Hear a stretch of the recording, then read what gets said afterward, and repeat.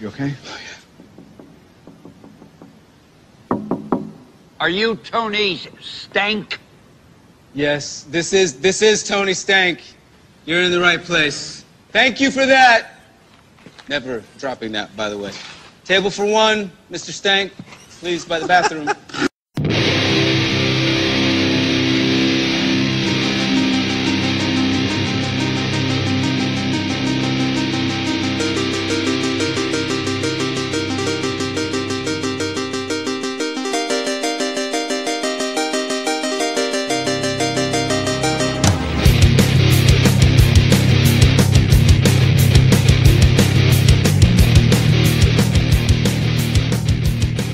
Welcome, true believers, into a very special tribute episode of the Rebel Radio Podcast. Yes. Not the kind of tribute that you would necessarily want to do, but one that you should do because, of course, the world knows by now that we lost Stan Lee on Monday. He was 95 years old, and, but we're not necessarily mourning as much as we're celebrating. Yeah. Because he lived a long, very fulfilled life, did some amazing, amazing things, and without him, we might not be here podcasting today. Absolutely. Especially talking about things we talk. Maybe we'd have had a different idea of what we were going to podcast about. Yeah, maybe we would one of these hundreds of true crime podcasts or something. But we are very movies and comic focused, and Stan Lee is the reason for a lot of that. And that's what we're going to talk about today. And we felt like we owed him an episode just dedicated to him, and talk about his legacy and the things that he brought to us, and the characters he created, and what he means to us overall. And so I guess we'll start talking a little bit about what he means to us. And for me, obviously, I grew up, my earliest memories reading comic books and watching animated series like, I remember Super Friends, which is, of course, DC, but I also remember the old Spider-Man and Fantastic Four cartoons. Oh, yeah. And Stan Lee would always narrate the beginning of them, and that was always like, I knew this voice of Marvel and I knew what he looked like, but at that age I wasn't aware of what he meant to the world. I had no idea I just knew he worked for Marvel. I didn't know he created all these wonderful characters. And it helped shape my childhood in a lot of ways to fall in love with these characters and these world of superheroes as much as George Lucas did for Star Wars. So for me, as much as my parents made me into the person I am, Stan Lee had a lot to do with it and the things I'm into. Yeah, I think Stan Lee, my first just experience kind of just, knowing Stan Lee and realizing his existence was watching The Simpsons back in the day, whenever he did the episode I Am Furious Yellow. And, I know he did some other cameos too, where he walked, I think it was the same one where he walked into the comic book shop, but that's whenever, Homer gets all mad and he thinks he's the Hulk, and then Stan he does the voice acting, and he's like, no, I'm the Hulk, and he's trying to Hulk out, but he can't Hulk out, and he's like, but that's probably really the first time I really found out that was who was behind Spider-Man. The Spider-Man cartoons that I liked. I think we would see it on like a Boomerang kind of show because we're just a little younger than you. A little bit. And then he would always appear on these documentaries and narrating things about comic books and Marvel. And you knew that this guy was important as a kid, but you didn't quite know the importance. You did not realize it. And all the credit in the world to Jack Kirby and Steve Ditko, who helped create a lot of these characters too. But it was Stan's imagination that gave us Spider-Man, the Fantastic Four, Daredevil, Black Panther, the Hulk, Iron Man. Thor. About Thor. About the only character, Jack Kirby was, Captain America was a Jack Kirby creation. A lot of people don't know that, but yet Stan was able to bring him into the Avengers, him and Jack, and bring Captain America into the Marvel world at that time, back in the 60s. And this is what this guy has given the world. And then obviously today it's huge. Comic book movies are filling up theaters. They're filling up aisles at Targets and Walmarts and toy stores with toys and comics. And Marvel is as big as it ever has been. Yeah. And we owe all that to Stan Lee and for his vision of entertaining the world. And staying with it even whenever, Marvel movies weren't really super successful. Back whenever, we first started getting him in, you remember, seeing all of his cameos Like his cameo in Mallrats was cool. Well, you can go back even before that. They had a Spider-Man movie in 1977, which was a movie pilot to the television series starring Nicholas Hammond. And we're going to talk some Spider-Man movies here in a little bit because Spider-Man was Stan Lee's one of his favorite characters. And that played in theaters, but it wasn't successful because comic books were kind of a joke at the time. There was something teenagers read. No one thought to go to movie theaters until Superman the movie came out, and it took comic books a little more serious. When the Spider-Man movie hit theaters, it's like, what is this? Yeah, and then of course his cameos in the Spider-Man movies are very iconic. Being showing up once even as a mentor to for a moment in Spider-Man. One man can make a difference. And we're going to talk his cameos more here in a minute. Do you have a favorite? I don't remember the first year you were able to go to Compalooza. Were you at any of the ones where Stan was there? I was at one. I think it was the first one that I was able to go to. It was 2015, and he was there in 14 and 15. Yeah, and that was the one with the huge panel that we couldn't even get in. Yeah. We didn't even bother going. I think Frank was able to sneak in somehow, and he used his press pass. I think we tried to get in, and they're like, "Oh, we don't care if you have a press pass. You have to go to the back of the line." And so we're like, "Man, we can't even get in. Can't even see this guy." And Frank got a couple good shots that year. Of credit to the Frank. Do you have so being at Compalooza or any other time? Do you have a favorite like Stan Lee memory other than your early memories, like the one that stands out to you that you're always going to remember him for? I would probably say the time that he was on Comic Book Men, and he's talking about. They asked him about who would win, Hulk or Thor, because that's a question that everyone would like to know, and Stan Lee's the only person that could ever answer that.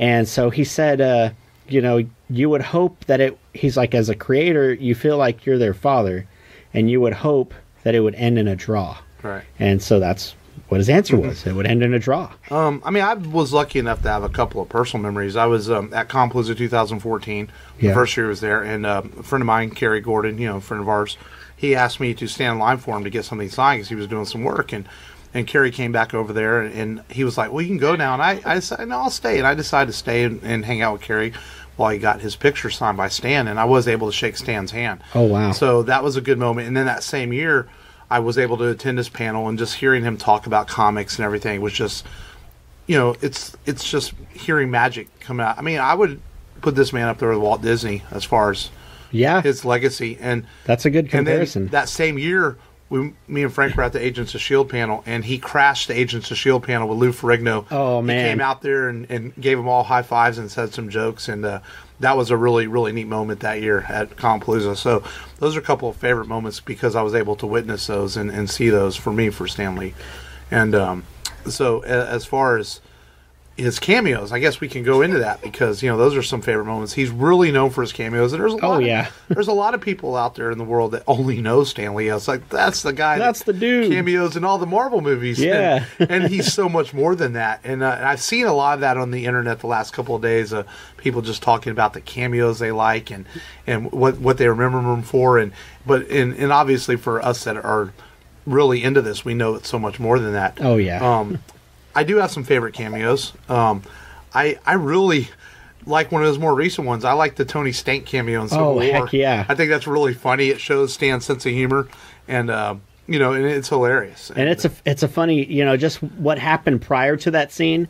We needed some humor, and Stan really delivers on the humor. I think it is a perfectly good reason, the timing of it, after Steve and Tony are at odds, and Tony is emotionally not broken, but emotionally torn apart is what just happened with Civil War. And then Stan just comes in and delivers this really funny line towards the end of the movie. Well, is this for Tony Stank? What's one cameo that stands out to you? I'm going to go like very simple. The first Iron Man, whenever he's getting off the plane, he's like, "Hey, Hef," and he pats him on the back, and he turns around, and he looks like friggin' Hugh Hefner in that red robe, and I just thought that was really hilarious, even though it's very simple, and it's playing off of Tony Stark's character, just his personality, and just the timing, and it's pretty funny. Yeah, way funnier than the Larry King cameo. Right. And then he's had a couple of, like, I thought the Deadpool one where he was a strip club DJ was funny because, Stan was never afraid to make fun of himself. And I like he had some good ones in Spider-Man. Really, the Amazing Spider-Man, even if those movies weren't well received, when he's the music teacher and Lizard and Spider-Man are fighting in the background, it's a really cool cameo. Yeah, that's a good one. And of course, you mentioned earlier the Spider-Man 3 cameo might be the most iconic because of what he says to Peter Parker in the movie in Spider-Man 3. Like, really, one man really can make a difference. Yeah, and it's like Pete's looking for some direction there, and it's like Stan Lee's giving him that direction. Mm-hmm. And it might be the least well-received of the Spider-Man movies, which we're going to talk about in a little bit, but that cameo might be top 3 as the best ones. Yeah. And any others? I do like the one in Thor Ragnarok whenever he's going to give Thor his barber. haircut. Yeah, that's actually a good one. Yeah. Stay still. My eyes aren't as good as they used to be. And he probably really couldn't see shit at that point. Yeah, he's even admitted in his interviews. He's like, yeah, people interview me. I can't see them. Sometimes I can't tell what they're saying, but I do my best. Yeah. And I'm like, well, you're a trooper. Yeah. Or even, I remember at the panel at Comicpalooza 2014. His wife Joan was still alive then, and she was at the panel with him and his handler, and they repeated a lot of things to him because he couldn't even hear then in 2014 real well through a microphone. So who knows if he saw the crowds? Yeah, who knows? Yeah. And but no, and apparently, people will say, oh, there's no more cameos, but apparently he did film a few ahead of time. We don't know which. I would imagine he's had to have filmed his cameos for Captain Marvel and Avengers 4 at this point. I heard Guardians 3. Yeah, I know James Gunn said he shot a cameo. Will it be used? You would think it would be used regardless of Gunn not being the director of Guardians 3. And who knows what else he shot. The new X-Men movies are already done and coming out next year. Yeah. So possibly that was shot already. And so I think we'll have a few more Stan Lee cameos on the way. Got to. And it's kind of like, remember whenever Chris Farley died and there was like a few movies that showed up with him in it after he died. Yeah. And it's going to be shot a lot of stuff. Yeah. Yeah.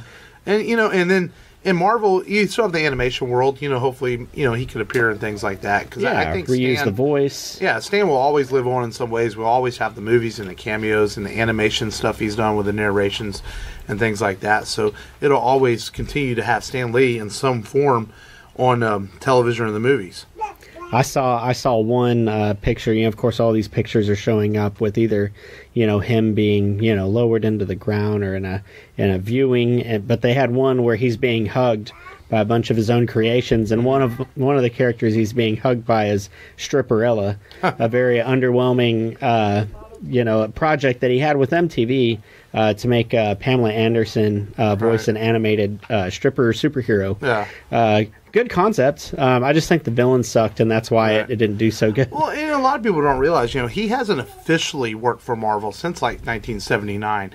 He stayed on as a consultant till like 1990, and then when Marvel started having some bankruptcy issues, they had the success of X-Men #1 and Spider-Man #1, but he just was he was more of just a face for the company for a while, and he still remained that until he passed away a couple of days ago. He was more of a face of Marvel. He would do charity events and things like that.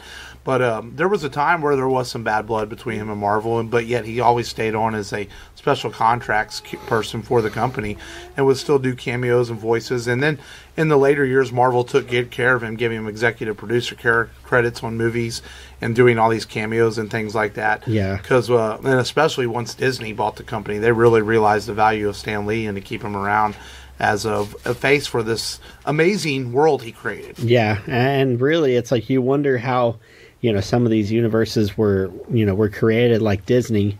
This is very much like Disney, except with superheroes, and it's a very intricate universe that he's created, and you just wonder how, he got that idea. Yeah. I wonder how someone got to there. You wonder that about a lot of things, but something as big as Marvel. And a lot of his characters he created, he always wanted his characters to be relatable. Where DC is real known as cosmic and superpowers and things like that. He wanted you to relate to Peter Parker, that you could be a teenager that had troubles. You struggled in school, you struggled with girlfriends, you struggled, he had lost his Uncle Ben, people as close to him, he didn't know who his parents were. And he wanted you to relate to him, to believe that you could go through these things too. Yeah, and that was one of the big drivers of the X-Men. Why X-Men was so popular, because they were all outsiders, especially during the civil rights movements and things like that. Yeah. Yes. Yeah, they had their own powers, but then they had problems at home. They had social problems, barriers that they had to overcome, with civilization, and that connected with a lot of people. Yeah, and then obviously Jack Kirby created Captain America coming out of World War II to give people a hero. The Hulk was two sides of Stan Lee. It was his good side, smart side, and he admitted that the Hulk was sometimes his angry side when he didn't know how to let go of things. So he created the Hulk to deal with that. And Iron Man was, how does a playboy deal with also trying to help the world and things like that.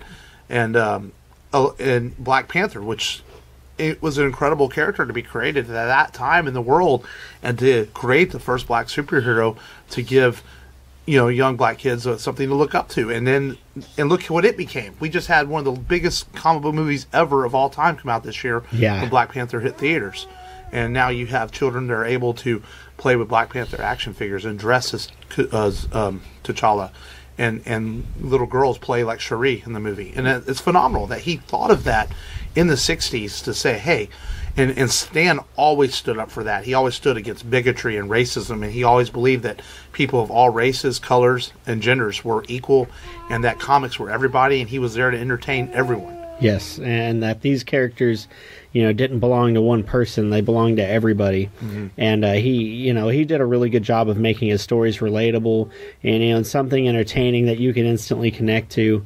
And I think everyone has connected with every superhero that he really created, at least the ones on screen. Yeah. But as far as the other ones, like, I don't know, like Squirrel Girl, I guess we'll never get a Squirrel Girl cameo with Stan Lee now. Right. Do you have any favorite? Who's your favorite Stan Lee creation, if you had to pick one? If I had to pick my favorite Marvel creation from Stan Lee, I guess it would have to be Spider-Man. Yeah. Because he's just, even the bad Spider-Man movies are fun to watch. Yeah, he's iconic, and our grandmothers know who Spider-Man is, and our uncles and people across the world. And if I had to pick a dark horse favorite, it would be Daredevil. Yeah, I really like the character of Daredevil. Obviously, the Avengers are super well known now because of the films that came out. But there was a time, maybe 10 years ago, the Avengers weren't as well known to the whole world. But now, thanks to cinema, people around the world know who the Avengers are. And but I think Spider-Man is easily probably his greatest creation. And I know he was a big fan. He was always very proud of Spider-Man and the Hulk. He felt like those were the two that were him the most. Spider-Man as a teenager, the Hulk as an adult, and he always said that. And he should be, because we had Blade and we had X-Men, and that started, our Marvel universe. But Spider-Man showed us that, you could have a blockbuster. That you could take a character and put them on screen, and it could be really successful, and the audience could fall in love with it, and it could be huge. Yeah. And I credit Sam Raimi's Spider-Man 1, in 2001 with 2002. Sorry, yeah, with what we have today. I think without that movie, we don't have this. And on the Rebel Radio podcast, we always have a featured movie, and not so much a featured movie today, but we wanted to talk about the Spider-Man films because they are, I think X-Men helped kind of jumpstart it in 2000, but the Spider-Man films are absolutely what took it over the edge and allowed for Fox to make the Fantastic Four movies, even if they weren't well received. Yeah. And it eventually led to Paramount making Iron Man and forming Marvel Studios and taking chances. And obviously Sony and Columbia Pictures made the Spider-Man films, but Paramount saw the value to take a chance at doing another film. And Spider-Man was a long path to get to the big screen, almost 25 years. James Cameron was working on Spider-Man back in the 80s. I didn't know that. Yeah, and Cameron really wanted to make a Spider-Man film. Carloco Pictures and Canon Films owned the rights to Spider-Man at one point when James Cameron had made The Terminator, and he even wrote a script for it and everything. And so it took a long time to get to come to screen, and there are elements of the script from James Cameron's script that are in the Spider-Man film that we did finally get.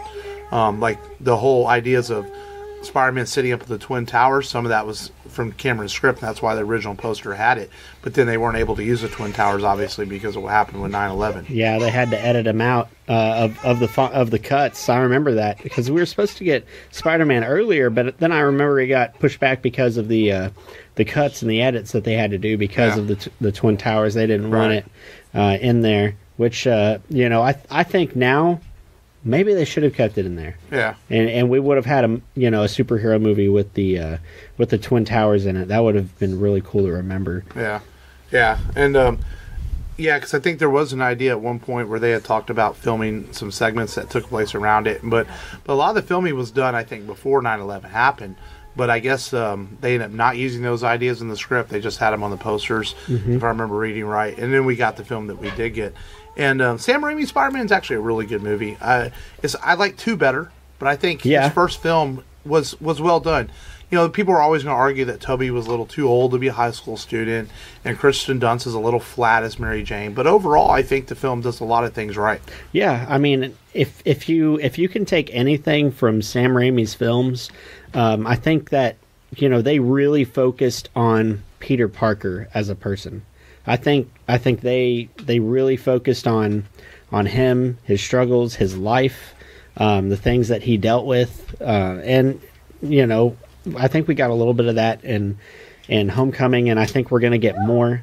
So not to say that Tom Holland's character doesn't show that, but I just feel like we got a lot of Peter Parker in the Sam Raimi Spider-Man films, and I don't know what you think. Are we going to rank them from bottom to worst? We are in a minute, I think. And and Raimi, you're right. He did a lot of things right. I think Tobey got the idea of what Peter Parker was supposed to be. Yeah. Some of the dialogue was well written. Some of the one-liners that Spider-Man delivered while he was fighting. Yeah. I think that was really good. I think they got it more right with Homecoming, but they got the idea started. The villains were pretty well handled. Willem Dafoe was really good as Harry Osborn. Excellent. Not sure about the Green Goblin costume. It's kind of very late 90s-ish, early 2000s. Yeah, it's costume. it shows its age. Yeah, for sure. But then we get to Spider-Man 2. Alfred Molina is unbelievable. Ooh, excuse me, unbelievable as Doc Ock. He is absolutely phenomenal. And I think one thing that made Molina really good, his depiction of Doc Ock, is because they developed this. This was like the first comic book villain we saw developed.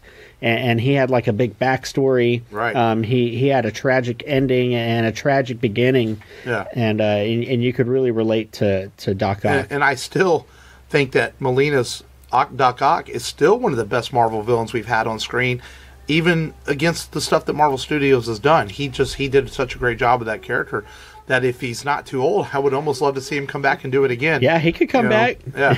And then they moved on to Spider-Man 3, which Raimi fought with the studio. He didn't want to put Venom in the movie. Yeah.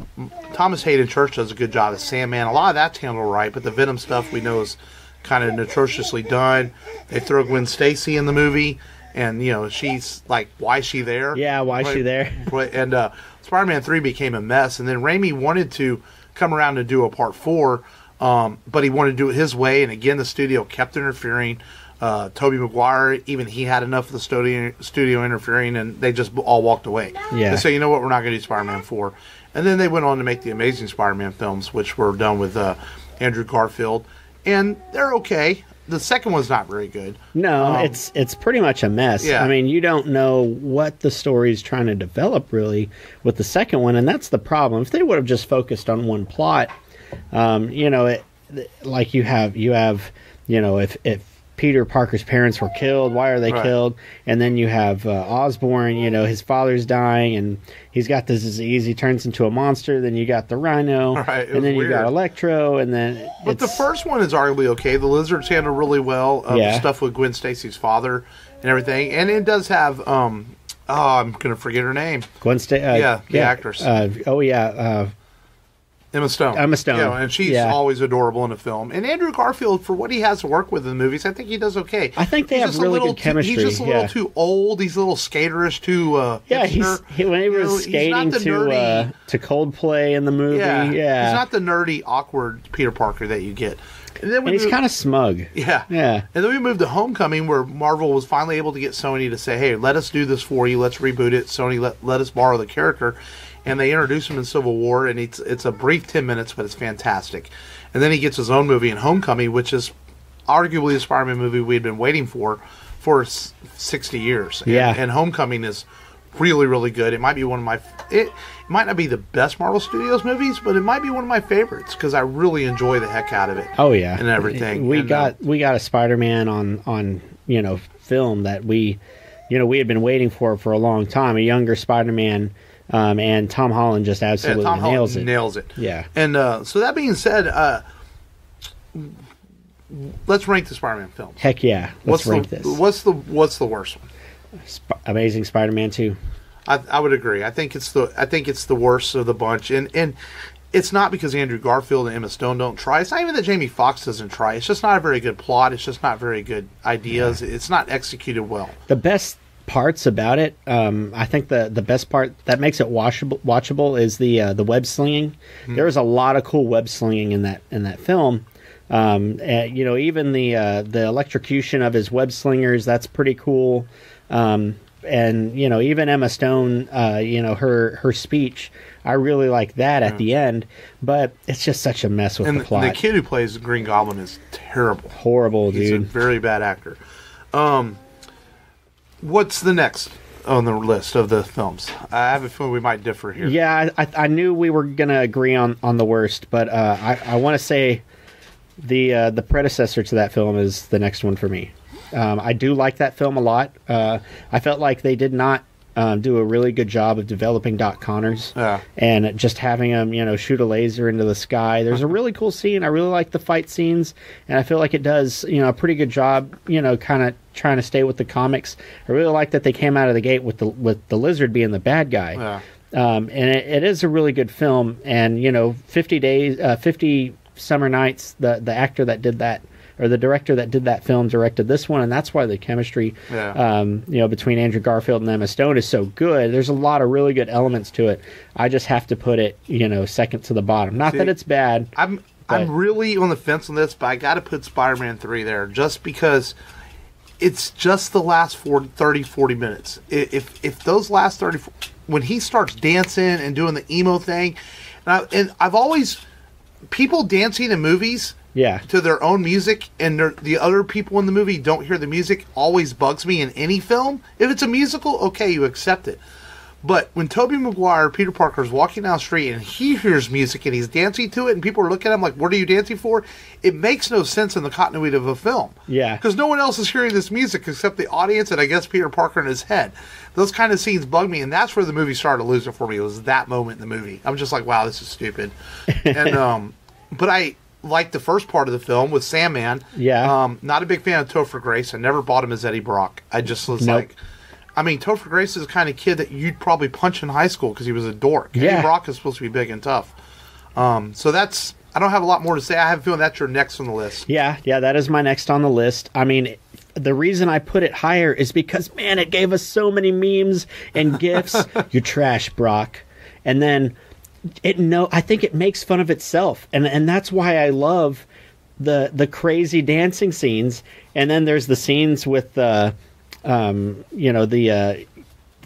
secretary, and he's like, maybe I can shoot you one time. And then he comes, that's not what I pay you for. And right. And there's just a lot of funniness in how that's transpired. And it does have some great J. Jonah Jameson moments. Yeah. It was fantastic throughout all three of them. I do feel that. And that is one thing I felt was missing in Amazing Spider-Man was no J. Jonah Jameson. I felt what was missing was the Hobgoblin. I mean, I felt like, he's just on the back burner this whole time, even though, he bonks his head and he's affluent through the film. So weird. And this is Franco before he had done any really good movies, so his acting is kind of in it. Yeah. He's definitely, still at the stoner actor caliber at that point. But I felt like, they really should have led with that.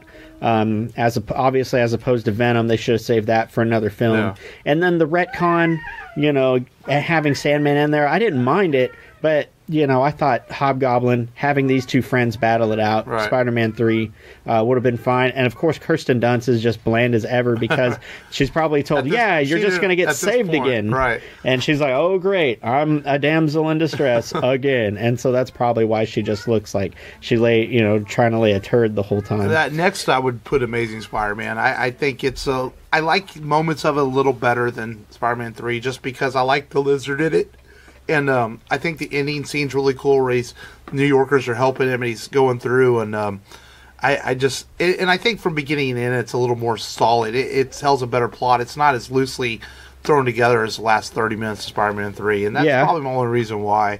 And then if I have to jump to the next one on the list is the Sam Raimi Spider-Man. That's going to be next. Yeah, that's the same for me. Which I think is a great introduction. And we talked about it a little bit already.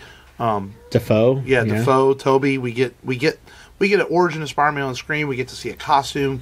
I'm still not sure to this day about the organic web shooters. I'm never sure what he was doing with that. But it was, that felt like another '90s thing. Let's take this from the '90s and put it in the 2000s movie because it's weird and cool. Yeah, and that's kind of, but I like the movie. Yeah, I mean, the Thanksgiving scene is really good. I mean, I think that's just where everything breaks in the movie. There's a lot of good quotes.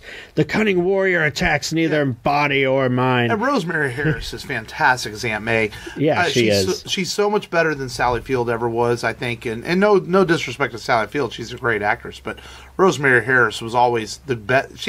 And Alyssa Milano... no, is that who plays her now? In the Homecoming, Marissa Tomei. I mean, she's a very pretty lady, but she's still not the Aunt May I grew up with reading in comics. I grew up with Aunt May being the older Grandma Aunt May, and that's why I think Rosemary Harris is so good. In the movies, let's talk about her spouse, Cliff Roberts. Yeah, I mean, rest in peace, Cliff Roberts. For someone who had such a limited role to the film, he did, and I think when he dies, you really feel that Tobey Maguire's character, feels from that, and I think that's they did a really good job of emotionally of attaching that to the film, so that's another element. I mean, giving him layers in such a short amount of time. And then, Macho Man Randy Savage, man. He gets a cameo in it. I got you for 15 minutes. Right? 15 minutes Bruce Campbell. Well, Bruce Campbell always makes cameos in Sam Raimi films, so that's kind of a given. But yeah, it's a good movie, and it still holds up well today. And then I think next on the list, I don't know if we'll have the same, but I've gone back and forth with this. This will keep you up at night. I really... Yeah. Even after Homecoming came out, I still had this movie first. But now, the more I've watched Homecoming, this is backed up a little bit. But they're so neck and neck. And I have Spider-Man 2 at my second favorite. We disagree on this one. I feel like Homecoming is the next one for me. I feel like it's going in the right direction, but I feel like it didn't give me what Spider-Man 2 gave me, and Homecoming, we got some great shots. I mean, just the action scenes, the conflicts that Spider-Man goes through in that film, trying to balance work life and superhero life and school life, and trying to do both. I think it really is a reflection of some of the things he went through in the comics, and that was one of the things that I really liked about the film, other than just the great acting, the good villain, and even introducing, having a limited Iron Man in there. I know some people were like, why can't we just have Spider-Man in there? And that's it. But I think there was just enough Tony in there. And then once you see Infinity War, you understand why Tony's in it. Yeah. Especially that ending scene of Infinity War, you understand what it was all about. And I've gone back and forth with these. I really like them both a lot, but I guess Homecoming's come to grow on me, and I think Homecoming's really come to grow on me more after Infinity War. And I see the importance of Stark's relationship with Peter Parker and everything, and I just like Tom Holland so much in this movie. It's almost like I wish I could squeeze him and keep him like 21 years old, so we can get a whole lot more great Spider-Man movies over the years and him not grow too fast. Yes, because he's so good as Peter Parker. Like whatever gymnasts do to stay, young and not Right. have puberty hit them. Have him do like gymnastics and stuff, so he stays the same age. And he just feels like a guy you'd want to hang out with. He just feels like, just a cool guy. dude. And Especially with the pictures he took at Comic Palooza. It Right. looked like he was just having a good time. Yeah, man, just a hometown kind of guy, Yeah. And that's kind of why I have Tom Holland. That's why I put Spider-Man Homecoming as my number one. So you have Spider-Man 2 as your number one. I have Spider-Man 2 as my number one. And I like Spider-Man 2 a lot, man. Like, the train sequence is fantastic. All the Doc Ock battle sequences of this are really some of Sam Raimi's best shot action sequences. To me, it's more than that, though. Spider-Man, is a burden on Tony. And we see this a lot in the comics. He's not able to have a love life. It causes danger for him, and Mary Jane all the time. And we see that through the film a lot. There's this conflict. There's this inner conflict. Mm-hmm. What's he supposed to do? He doesn't. Then he doesn't want to care. Is this the one where he misses her play? He misses. Yeah, he misses her play. I don't like the continuity. That whenever I first saw this film, I was like, okay, Jameson's son comes back from the moon. He's supposed to have the symbiote with him, and we're supposed to get a battle between the Shocker and the Rhino to get whatever they retrieve from the moon. But I cared less about continuity and just took this as a Spider-Man movie. And continuity doesn't bother me nearly as much anymore, since I'm now more of a Spider-Man nerd than a Spider-Man snob. So I just appreciate it for what it is. And he has this, this internal battle. What's he supposed to do? Everyone needs a hero. Right. Everyone needs someone to look up to. And, the kid that loves Spider-Man. He almost quits being Spider-Man. And you know what? He puts on the mask one more time, and Doc Ock, of course, he falls into Doc Ock's trap. And, he saves the people on the train. Like you said, the train scene is just really good. And they realize that, Spider-Man's just a kid, trying to put the city on his shoulders.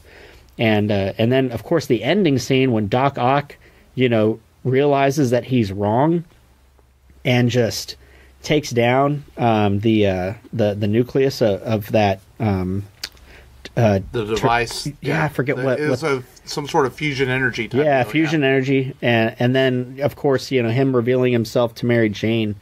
The coffee scene, the coffee house scene is really cool to me when he just senses it and he grabs her and jumps. I mean, that's just I feel like there's so much Peter Parker in there. There's so much inner conflict. They use the spider sense a lot more in the Raimi films. They gradually introduced it in the Holland film, and that's why I felt like there's more in this movie. There's just more layers. Yeah. Not that it's a, you could argue if it's a better watchable film or enjoyable film, but you can't argue that this film has a lot more layers than just trying to balance one life versus the other. Yeah. This is this is selfishness, being more than just a man. Yeah. You become legend, Mr. Wayne.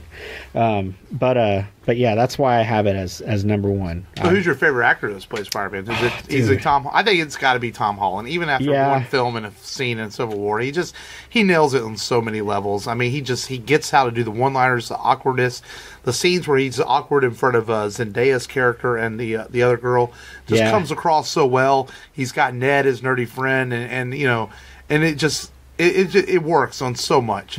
Tobey Maguire's like the girl that's just always been there. Yeah. And you grew up with her and you really appreciate her and she was there, whenever you were realizing yourself and what you liked. And then there's this new girl that comes along and she's exciting, but you really like that this person has been there through that time.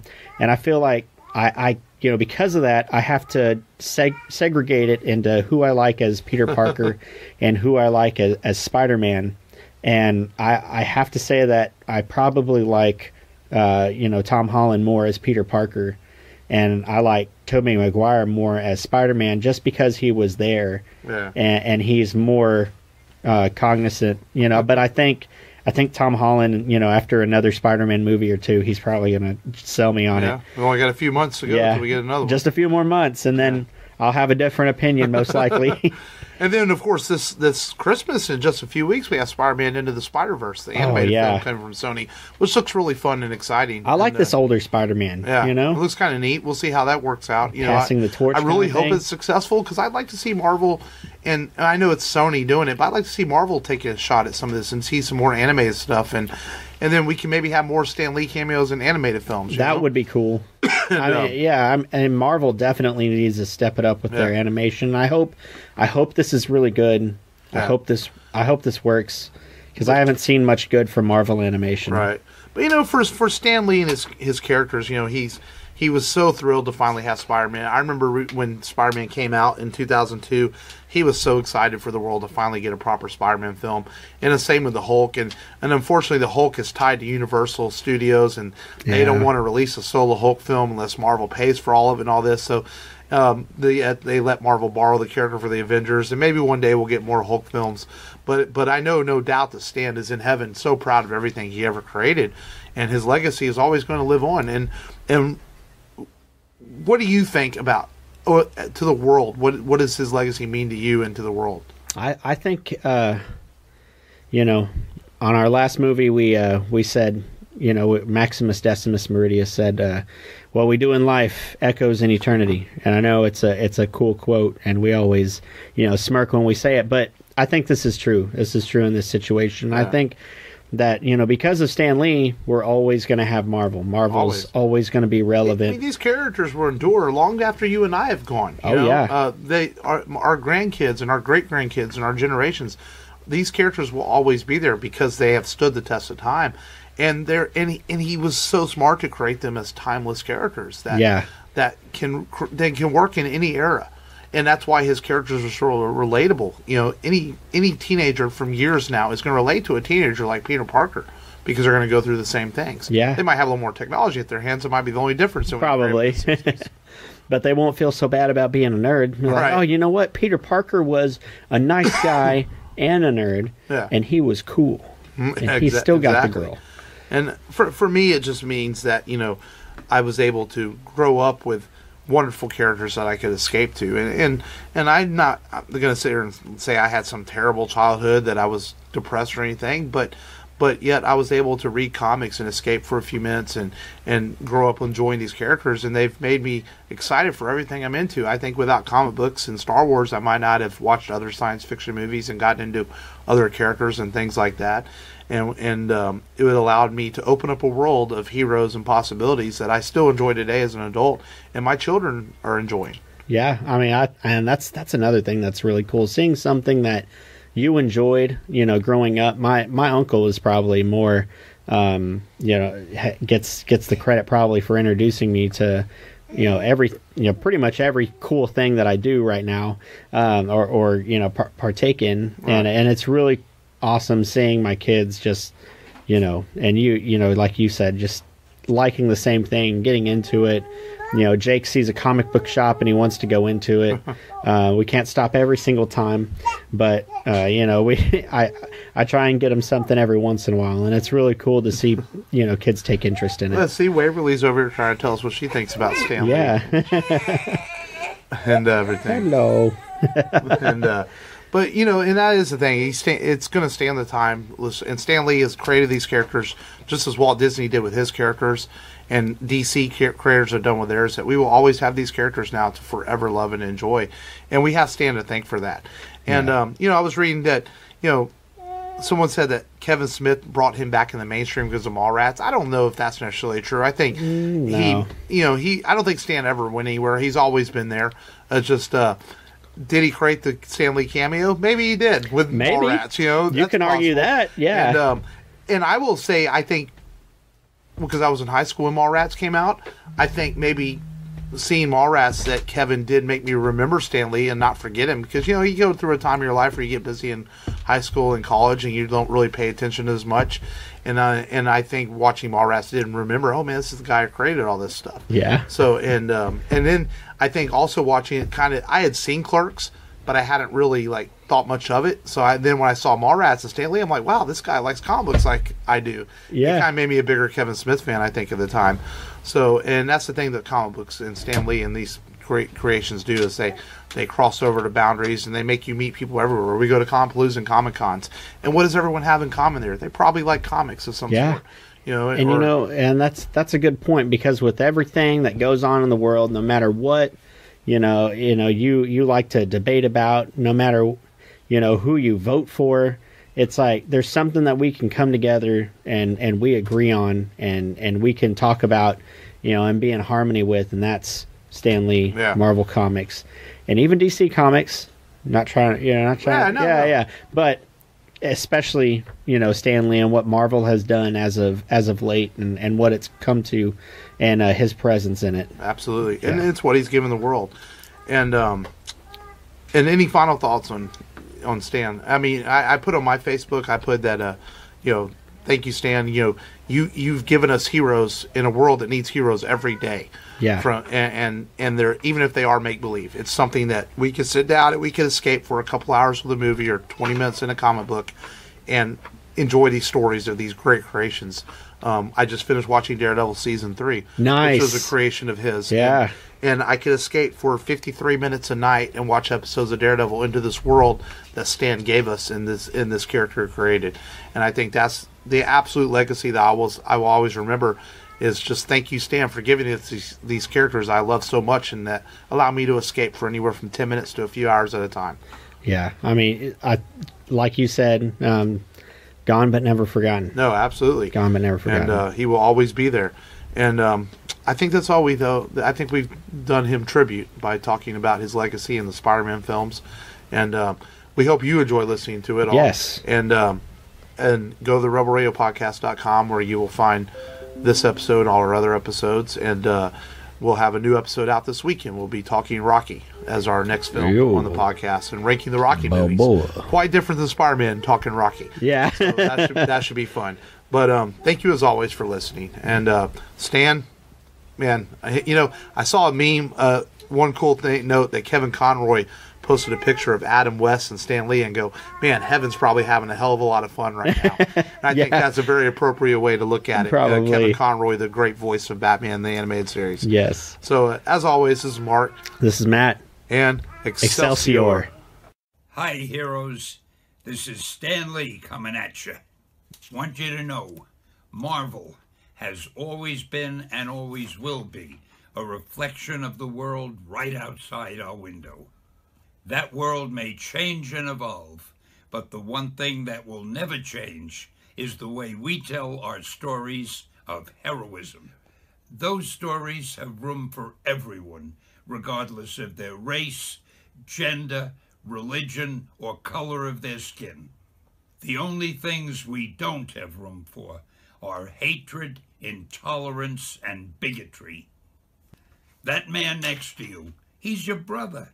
That woman over there, she's your sister. And that kid walking by, hey, who knows? He may have the proportionate strength of a spider.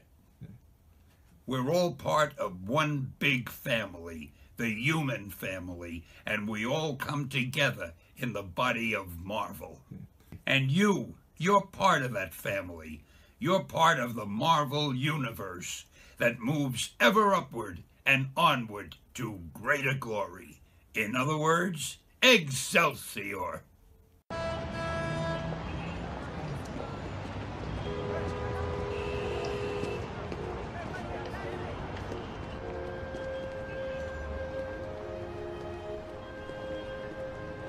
You know, I guess one person can make a difference.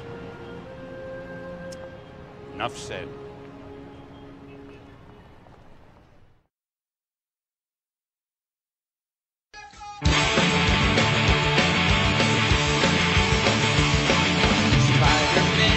Spider-Man, does whatever a spider can. Spins a web in his eyes, catches thieves just like flies. Yeah. Here comes the Spider-Man.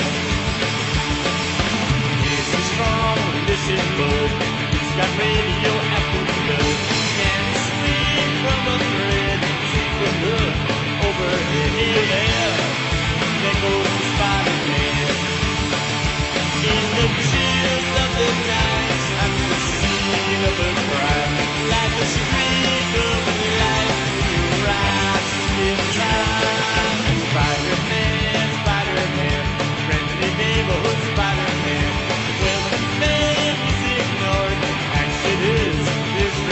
Look out, here comes Spider-Man. Look out!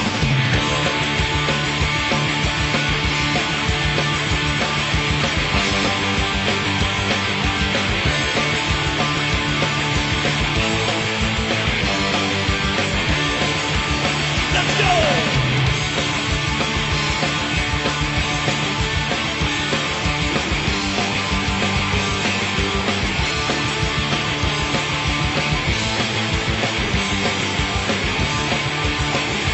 In the chill of the night, at the scene of a crime, like a streak of light, he arrives just in time. Spider-Man, Spider-Man, friendly neighborhood Spider-Man. Well, the plan is ignored, action is his reward to him. Life is a great big bang up, whenever there's a hang-up, you'll find Spider-Man.